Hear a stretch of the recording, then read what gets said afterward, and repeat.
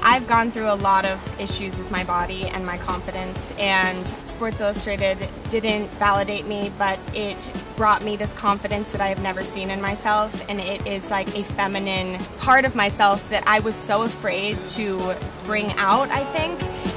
You're on the outside and among the faces.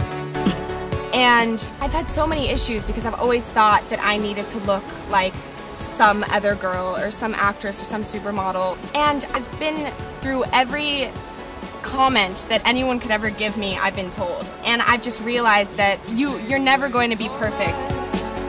Reimagining the open spaces, the outcomes where we used to hide. Beautiful right there.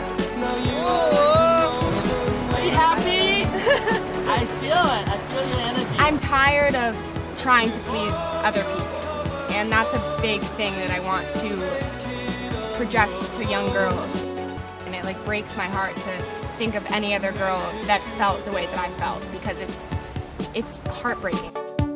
I don't care anymore, because I know that I'm treating myself well, and I know that I'm never going to look like something that I'm never going to be, because it's just science. We are who we are, and we need to learn to accept that and be okay with that.